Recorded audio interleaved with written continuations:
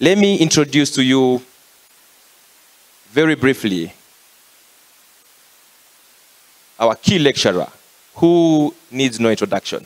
Professor Mamdani is a household name, from Kisoro to Karamoja, from Gulu to Kalangala.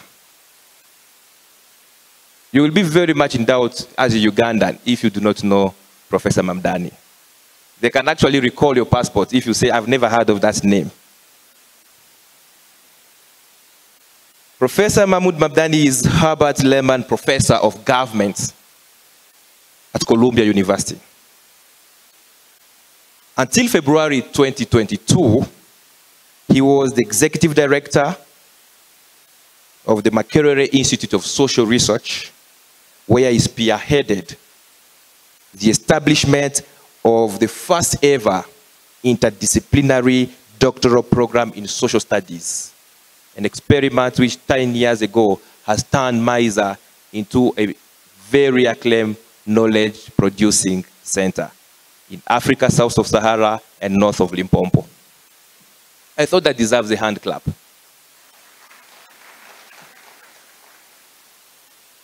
Needless to remind you that I am an alumnus of the MISA experiment.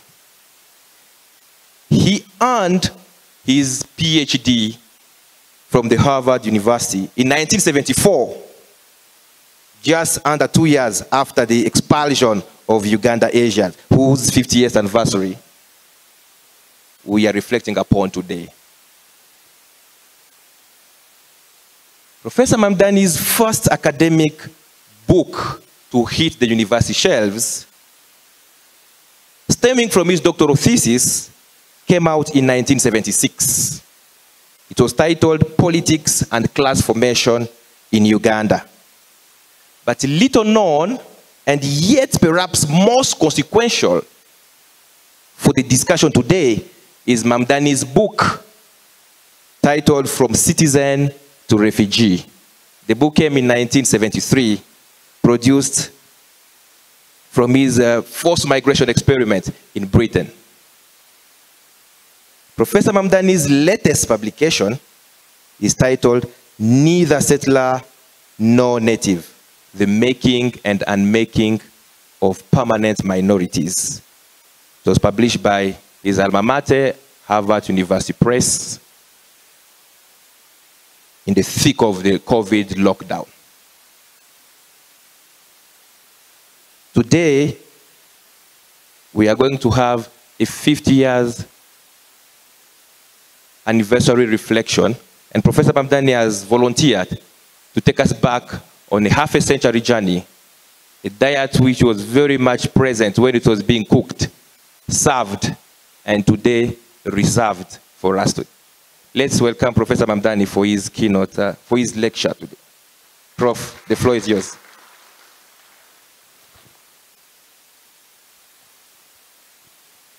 Good morning.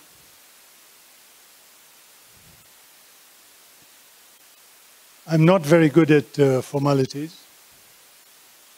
Maybe that's why I never went into diplomatic service. So I'm just going to say a general but heartfelt thank you to all the organizers. I will only mention one name of Barney Afako, who actually volunteered me. I didn't volunteer myself. Barney, thank you.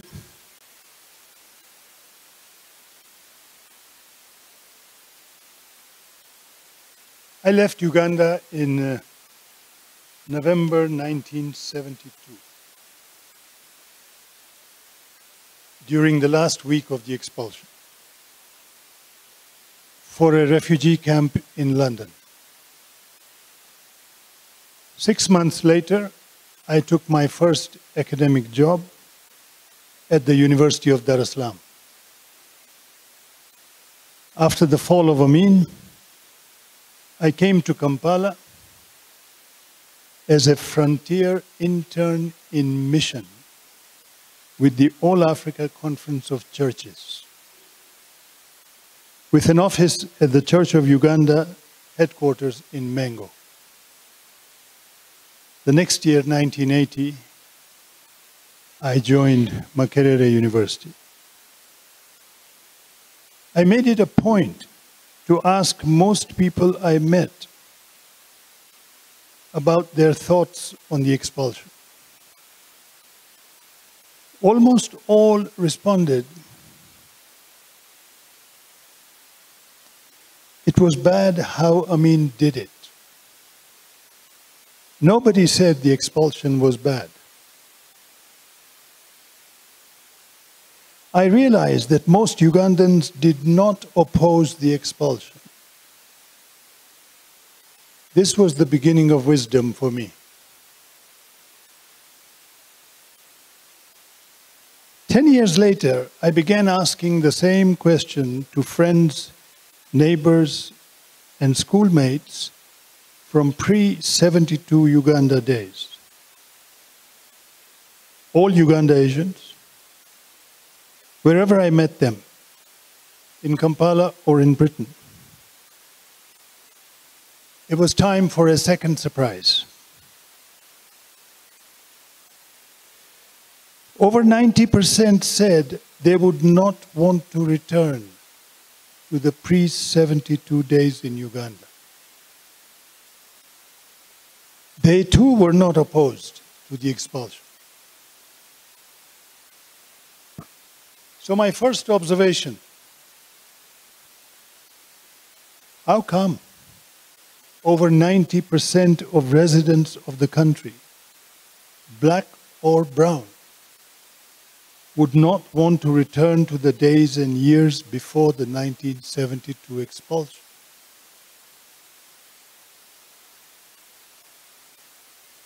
The expulsion cannot just be understood as an event, as a single standalone event, an event which occurred in 1972. The event needs to be understood as the culmination of a process. Long before 1972, many Ugandan Asians had been disenfranchised by law. And the law I'm talking about is both Ugandan and British. The citizenship clause in the Independence Constitution of 1962 restricted citizenship by birth to those who were born of Ugandan parents and one of whose grandparents was also born in Uganda. My guess is that no more than 10% of people of Asian descent with a permanent residence in Uganda would have qualified for citizenship by birthright under this clause. Citizenship by registration or any other type of citizenship is not a right. It's a privilege conferred on you by the state. It can be withdrawn just as easily by the state.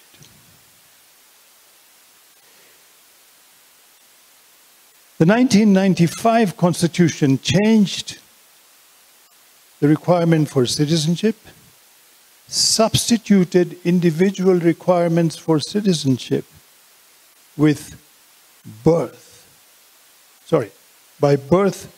citizenship by birth to a group requirement. Now, not the individual, but the group had to be indigenous to the country. Schedule 3 of the 1995 Constitution had a list of indigenous tribes. By this criterion, no Uganda Asian could be a citizen by birth after 1995. Under British law, Asian residents of Uganda lost the right of entry or the right of return, depending on how you look at it, to the UK after 1968, even if they were holders of British passports.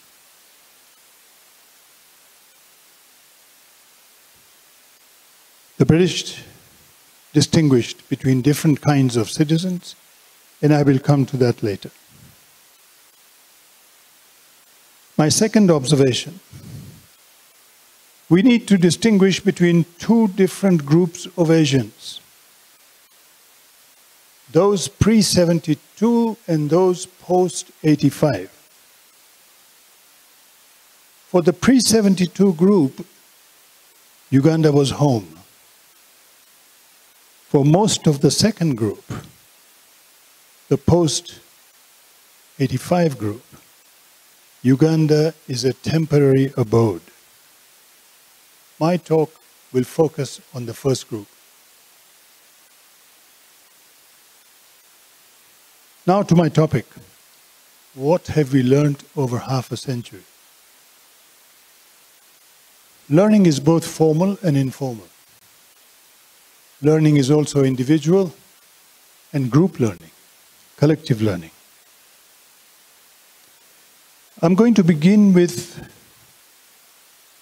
formal learning. This is a university dedicated first and foremost to formal learning. We read books, and sometimes we write. So I'm going to begin by talking about 4 books on this subject, which are an important part of what we have learned over the last 50 years.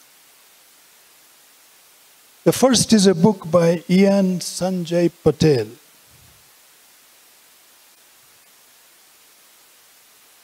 Is this for COVID or for me?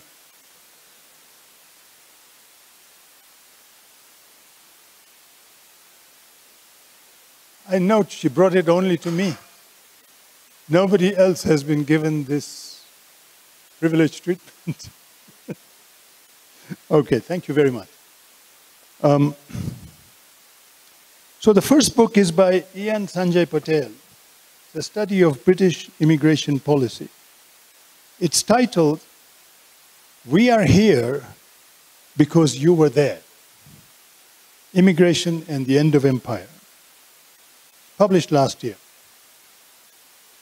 Sanjay Patel's book begins with the 1968 Act, British Parliamentary Act, which differentiated between 2 groups of British citizens, white and non-white, historical and non-historical, distinguishing kith and kin from strangers.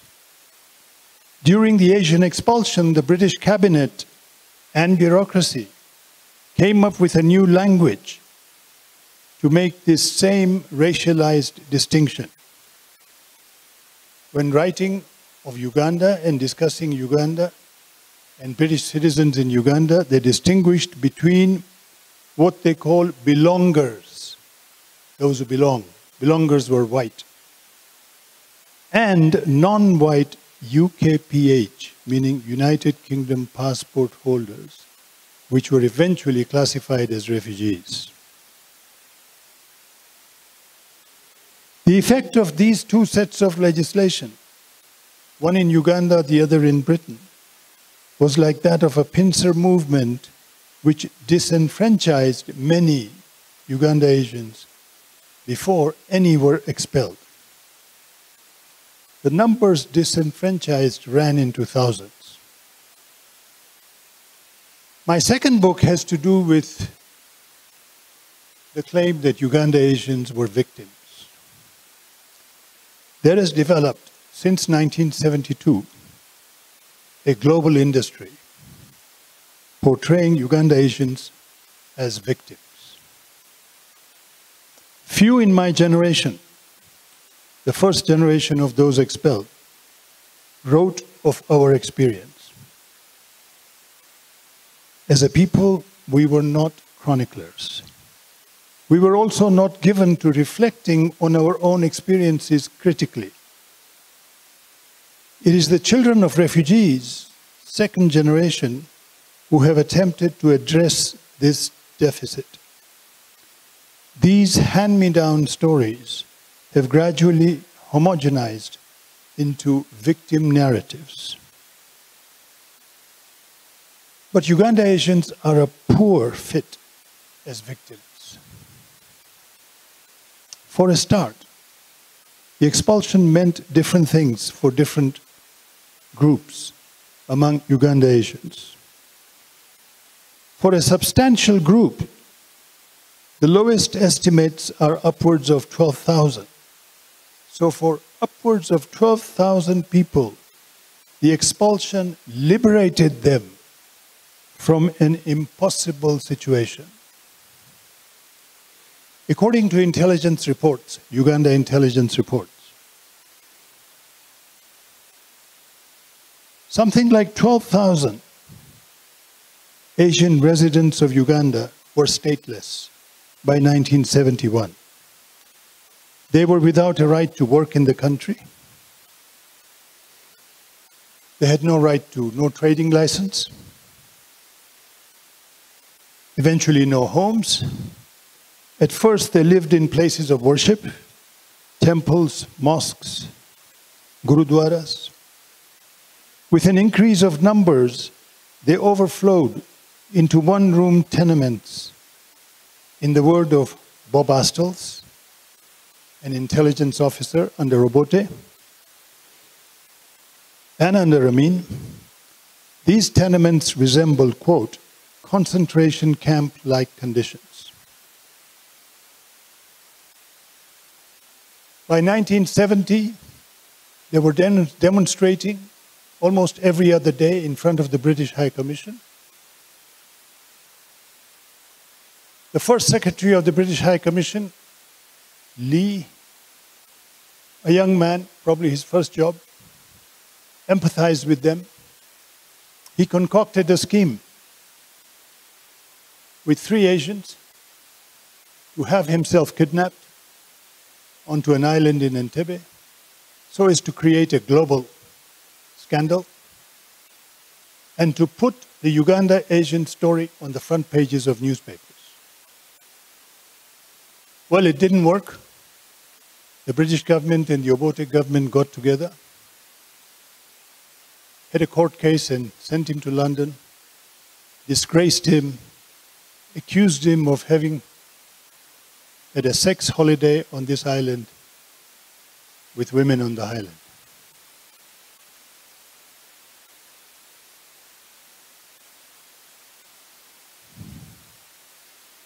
This group, 12,000, celebrated the expulsion. For them, Amin had opened the gates of Britain. Finally, they could look forward to another life. When I went to London, I met a friend of mine.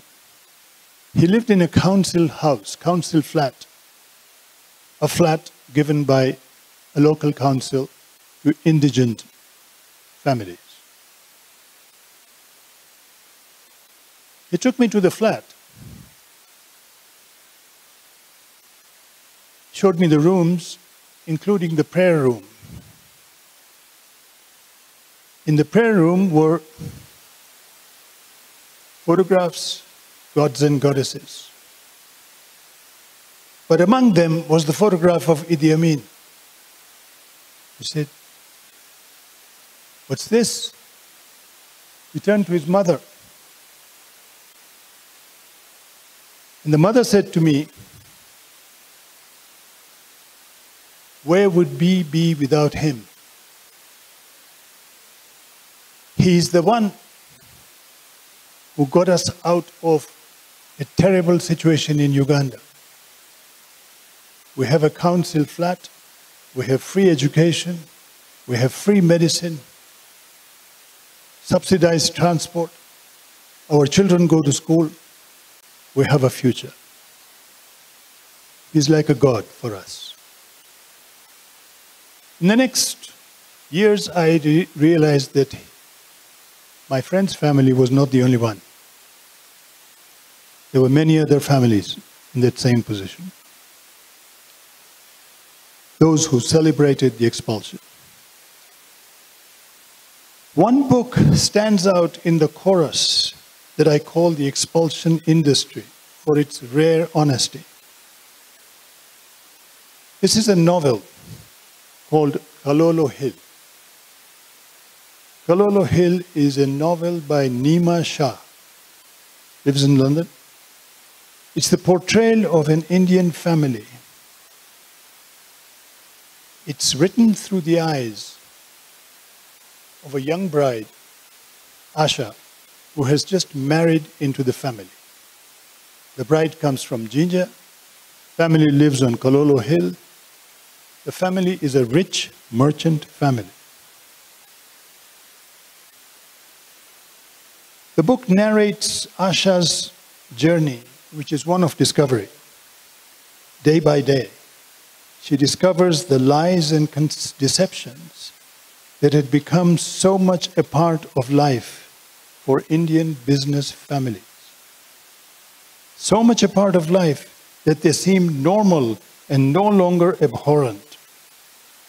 As her world unravels, it peels like an onion, layer by layer, bringing the daily business of the Asian merchant community to light and raising a big question mark about the now standard and uniform story of Asian victims of theft, rape, violence, commonplace in the genre of expulsion stories. It is worth noting that there was no large-scale loss of life during the expulsion. I was in Kampala all 3 months. There were a few exceptions, but no large-scale loss of life. In a land known for sporadic massacres, there were no massacres of Asians. When massacres happened, they were of indigenous people. Also, there was hardly any large-scale theft. This should not be surprising, given that the expulsion itself was one big generalized theft. It left little room for individual thefts. Amin's soldiers were on the alert. Their orders were to make sure that no ordinary soldier tamper with property that was to be passed on to one officer or another. The thefts that took place were few and far between. But one common loss united those expelled in 1972. This was the loss of home. A sense of belonging develops over generations. The generation that was expelled lived as strangers afterwards. Musafir in Hindustani. Wherever they landed, they lived as if always ready to pack their bags and leave at short notice. Many of their houses had more the feel of guest houses rather than homes.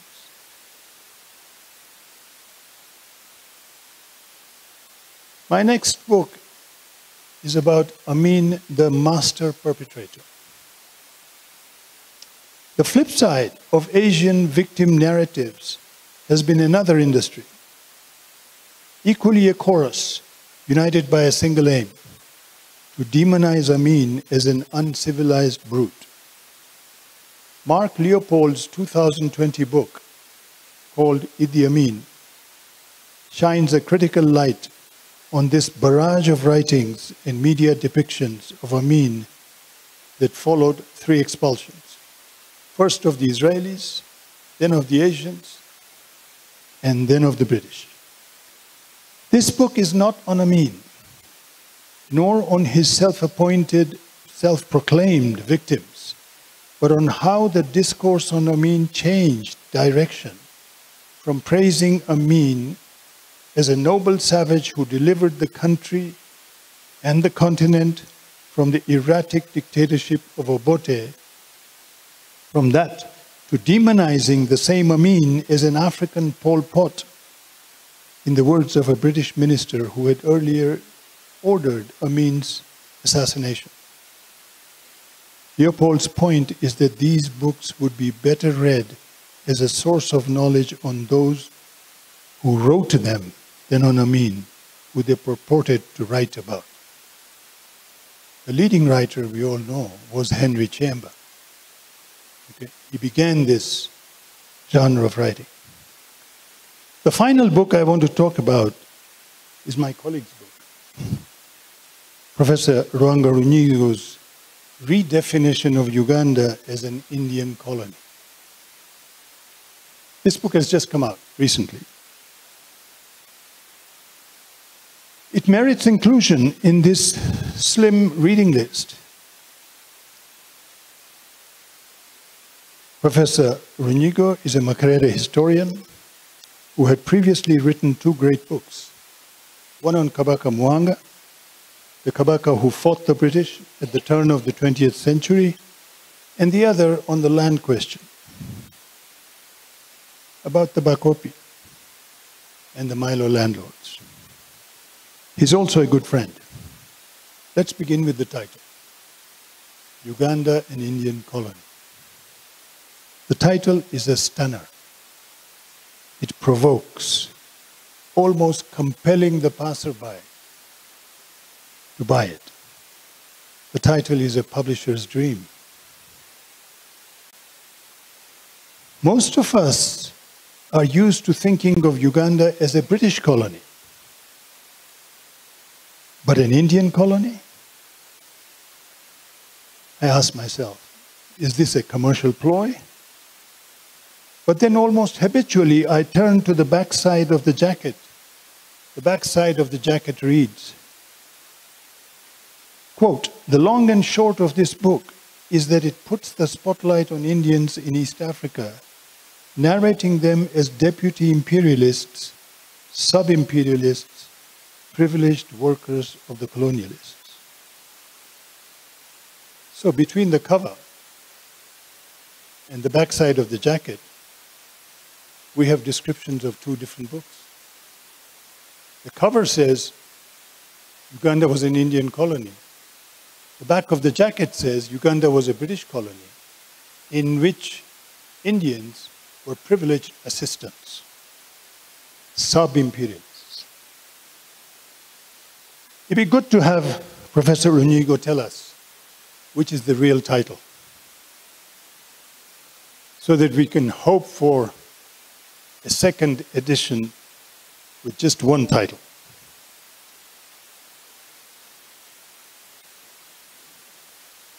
The cover is about Uganda Indians. The back of the jacket says it's about Indians in East Africa.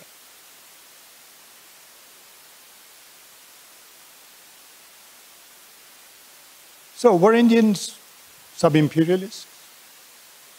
This is hardly an original story. There has been a whole tradition of Ugandan scholars writing on the subject of sub-imperialism from the 1960s. And their theme has been that the Baganda were sub-imperialists. In the conquest of Bunyoro, in the conquest of eastern Uganda, led by Kakunguru, and in the conquest of the rest of the country. As the literature on sub-imperialism developed, the claim of sub-imperial powers who colluded with the colonial project changed into a recognition that what had changed was really the nature of colonialism. Direct rule had changed to indirect rule. And indirect rule could only be exercised through intermediaries.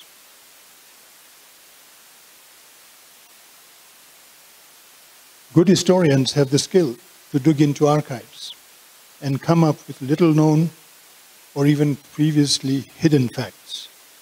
Professor Runyigo is an acknowledged historian. There are few facts in this book that I would dispute.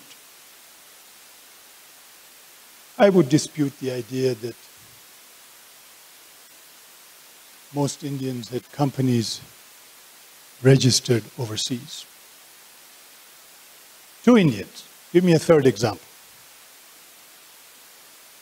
I would dispute the idea that all the Indians who made good in London made good because they went with money from here requires facts. I don't know of any. And I have read lots of biographies of those who made good.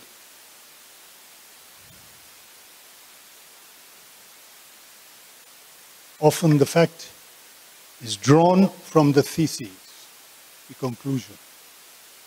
The conclusion precedes the fact. The riddle of Luanga, Professor Runyigo's book, is that he announces the framework in the title, dilutes it in the back of the jacket, and then abandons it in the bulk of the book.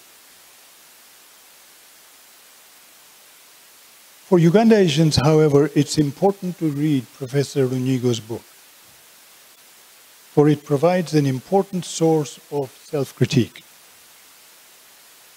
When I read Professor Runyigo's account of the conference Amin had held with Uganda Asian leaders in the months before the expulsion, I was outraged at the historical failure of these so-called leaders.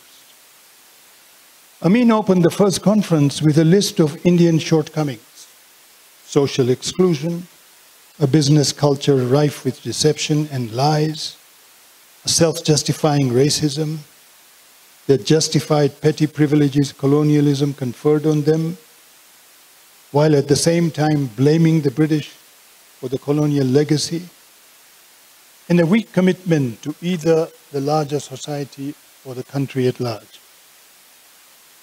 He then went on to invite the same leaders to reflect as a community on the way forward, which these leaders, so-called leaders, refused to do, because they said, we are a small group who can only leave it to the government to define the way forward.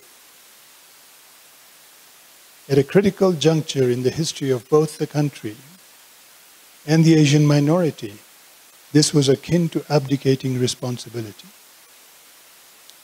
But this response illuminates their larger character. The Asian leaders were an economic elite, not a political elite.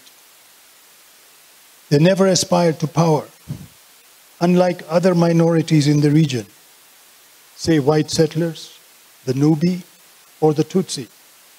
Their political instinct was never to usurp power, but always to nestle close to those in power, to look up to them for a roadmap to a future. They aim to control the market, not the state. Minorities who aspire to rule, like the Tutsi or the Nubi or white settlers, were at times the target of genocidal prospects, but not the Asians. They would be expelled, not killed. Asians in Uganda, as in East or Southern Africa, were immigrants. They were not settlers. The difference is telling. Immigrants are prepared to be part of the political community to which they move. Settlers aim to create their own state, their own political community, a colony, more precisely, settler colony. Settlers are always at odds with native communities among whom they live. It is difficult to find a settler without a gun. It is just as difficult to think of a dukawala with a gun. As an individual, the Indian dukawala is proverbially known for accommodation, even timidity. This is hardly the human material from which to make conquerors or colonists. It is, though, the material from which to craft merchants. When an elite emerged from communities of dukawalas, they were an economic elite, not a political elite. When Indians used guns during the 1958 trade boycott, these were plantation owners, not the dukawalas. They were both Indian, but they belonged to different classes. The political elite are more likely to strategize the future. The economic elite are more likely to accommodate to it. Even when champions of industry or trade, like the Guptas in contemporary South Africa, or the Madhvanis under Robote I, aim at state capture, they do so in collaboration with existing political leaders. They do not become political leaders. There are, of course, exceptions, such as Rajat Nyogi, the editor of Transition in Uganda at the dawn of independence, or Pio Pinto Gama and Makhan Singh and others in Kenya, but they were not Asian political leaders, neither in their calling, nor their imagination, nor the following they mobilized. They looked Asian, but they didn't act Asian. Maybe this is why they do not find a place in Professor Runigo's narrative, for they did not fit his argument. I'm coming to a close. As we think of the Asian legacy 50 years later, I leave you with 5 observations. 1, there is no one Asian legacy. There are several legacies, and they are contradictory. Not all are legacies we would like to wipe out from our collective memories. Some we would like to build on, others we would like to reform. Number 2, the Asian question can allow us to think the larger Ugandan question. Think of any of the big questions in this country. The Buganda question, the Northern question, the Karamoja question, and the Asian question. There is one thing common among these 4. The state has always claimed the right to solve each of these, first to define each of these, then to solve each of these on behalf of society, and always through violence. And it has never been successful. The result has always been perverse. State strategy has always been to set up one group or another, the Baganda at one point, the Asians at another, the Northerners after 1986, and the Karamojong all through our post-independence history, to set one or the other up as the enemy of society. Number 3, the great strength of African societies in the pre-colonial period was the ability to absorb newcomers, immigrants. The Baganda, for example, are said to have begun as 4 clans in the 13th century. Over centuries, they absorbed both immigrants and indigenous or originals. Both immigrants and those they conquered. But there was no distinction made between indigenous originals on one side and those non-indigenous on the other side. The African tradition is to integrate, not to segregate. Look around the continent. The capacity to integrate has been common to the Amhara, the Arabs, the Hausa, the Baswahili, the Zulu. I can go on with examples. The newly independent East African countries followed the colonial tradition and not the tradition of pre-colonial times. The clause on citizenship in the Independence Constitution of Uganda distinguished indigenous from non-indigenous residents, not those born in Uganda from those not between residents and non-residents. Indigeneity was defined by having at least one grandparent born in Uganda. This ruled out, as I have said, over 90% of Asian residents of Uganda, from a birthright to citizenship. The 1995 Constitution further entrenched this prejudice by acknowledging indigenous groups as tribes in law. After 1995, this government has restricted local government by restructured local government by multiplying district boundaries on the principle that each minority be recognized as indigenous and granted its own district. The alternative would be to acknowledge the equality of all residents in a territory. Number 4, the Asian question has not gone away, it remains. But it is no longer the original Asian question. The new Asian question emerged in the Museveni period. It has 2 features. One, the new Asians are not considered Ugandans, even if some of them may hold Uganda passports. For President Museveni, they are investors, not citizens. As investors, they are bearers of property, not of rights. They have neither political rights nor political obligations. They may be here year after year, but they live as permanent strangers without obligation to community or country.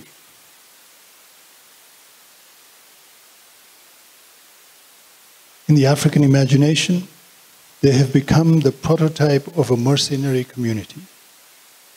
For the Asians, they live on sufferance, always on guard, never at peace. We may ask ourselves, in whose interest is this state of affairs? Certainly not in the interest of those identified as Asians, nor of the people of this country. The question merits further reflection. Finally, number 5. In the transition between 2 constitutions, 1972 and 1995, Ugandans have changed our notion of belonging.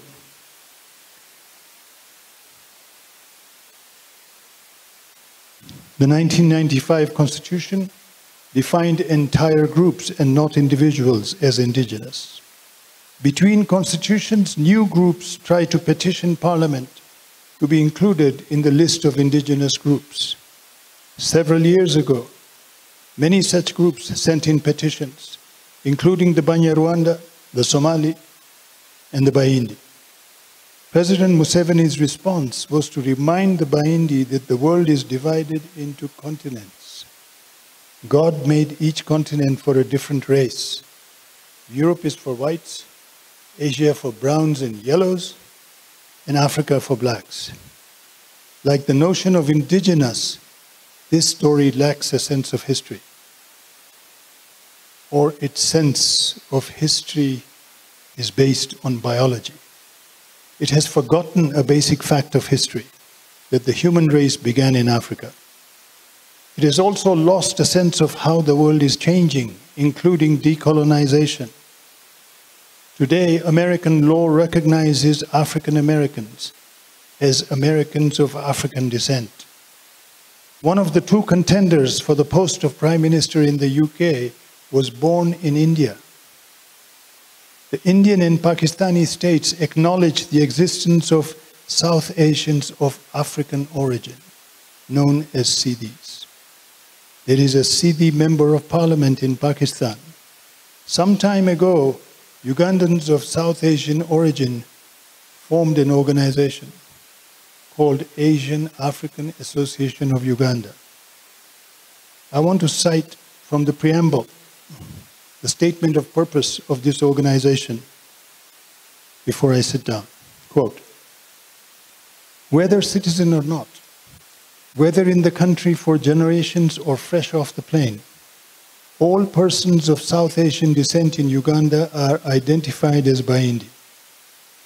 For someone who thinks of Uganda and Africa as home, to be called a Muindi is to live in the past, to ignore our present, and to be blind to the future. It is to live in this land as if one were a visitor. You cannot be a permanent visitor. That is a ticket to permanent insecurity and political isolation. We need to give a deep thought to who we really are and what is our relationship to Africa and African society. We are not South Asians. Indians, Pakistanis, Bangladeshis, for South Asians live in South Asia and are committed to making a future there. nor are we overseas South Asians who are part of a South Asian diaspora whose members aim to return home to South Asia after a temporary sojourn overseas. True, our origin is South Asia, but our present is African. Many of us hope to make a future in Africa. We are Africans of Asian origin, Asian Africans. I leave you with that sense of self-identity which points to a different politics and a different future. Thank you.